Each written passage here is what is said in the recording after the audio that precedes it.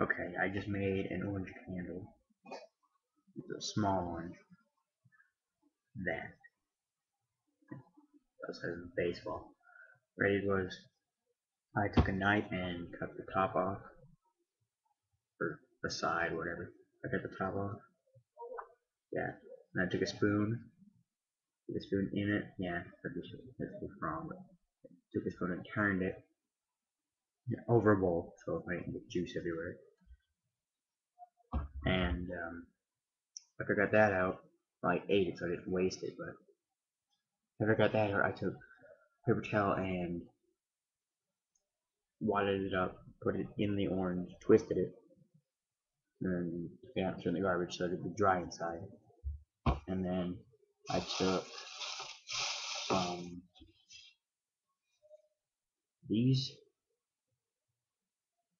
My aunt had them. She wasn't using them, so she let me have them. I took two of these, broke them up, put them in here. Well, not in here first. I broke them up and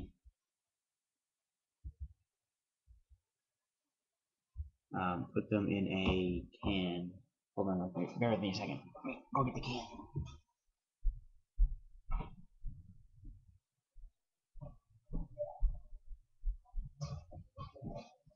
An old soup can that I had. Broke them up, put them in the can, and just set the can on the stove on medium heat, and just let the wax melt. And then I took some oven mitts and held the can, and then just poured it into the orange. And then I took a piece of twine and took a piece of twine about half this length, and got all the frizzies off of it, and then just like kind of twisted the twine, and then put the twine in the hot wax. And I had two oranges, but only fit in one, so I used those pliers to hold the wick in, hold it up out of the wax.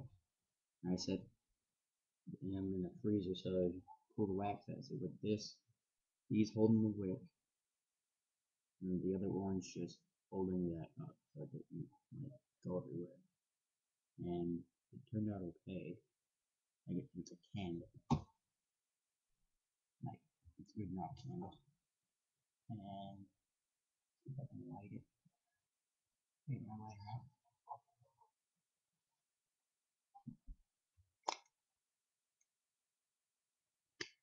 Like my Zippo.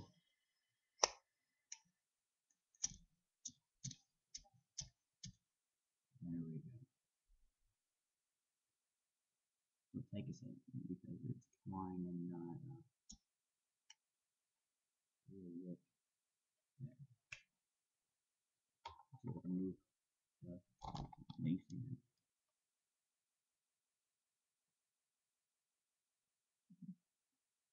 There.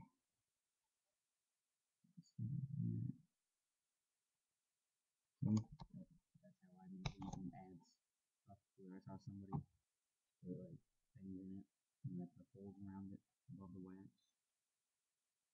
to make it look nicer, but I was just using it as a candle stuff.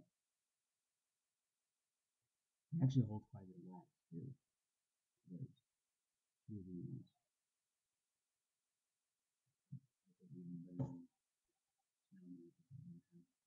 So that's how I made it.